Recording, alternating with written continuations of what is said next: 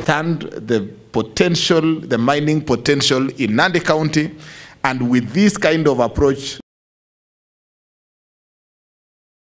to familiarize ourselves with what's going on in Nandi County. But the way governors put it clearly is that we see enormous potential in the area of mining. And we're trying to find out why is it that for the longest time nobody can actually give us a success story or a good story in regards to mining, particularly in this area. That's why we're here today, to see and listen to everybody, stakeholders, from my brothers in the field of artisanal mining, those big investors, the communities, the county government. We believe strongly that county government has a critical role. And I was telling the governor in his office that once we agree on a structured way of engagement, there's a lot more we could do together.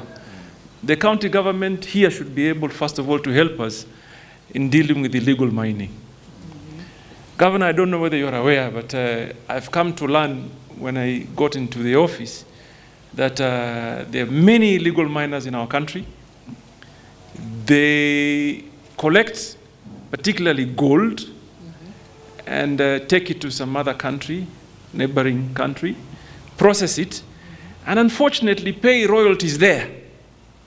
So what's meant for you is paid elsewhere, because they would need some documentation of some sort to be able now to export into the international market. I'm sure my brothers in the industry understand what I'm talking about. So we have to stop that. That has to end. So we ensure whatever God-given minerals of value in our country do benefit our people. And where even the government is today, if we really want this government to stabilize and progress and, you know, relieve the burden of taxation on the people, is we have to find other means. And that is why I want to tell you, the people of Nandi, we have no time to waste. There's really no time. Lazima tukimbie ground. Tutafute alternative means of raising revenue so the country can progress.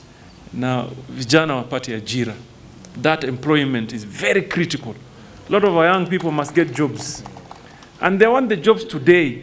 See, okay, sure. People who can engage in aquaculture, agriculture, for purposes of ensuring that we support these communities.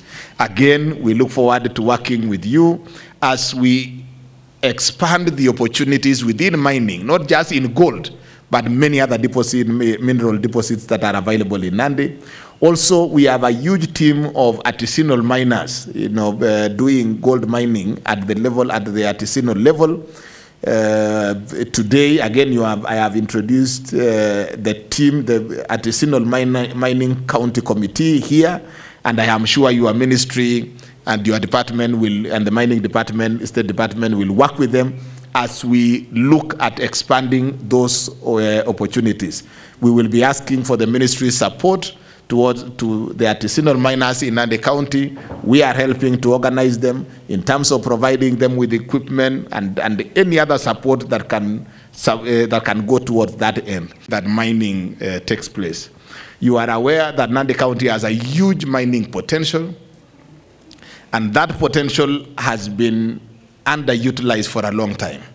We have many mineral deposits in Nandi, gold being one of them, and you know that we have one of the biggest commercial gold mining in Kerebe, right down here in Chemase. We have had a lot of issues and concerns over the last 5 or so years relating to the gold mine in Chemase. One, the relationship between counties or the county government of Nandi, the local community, and the investor in there.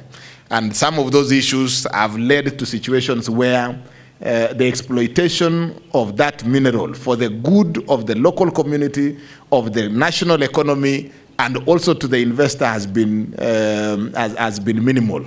We are excited that within 2 weeks of his appointment, the minister is here on a familiarization exercise.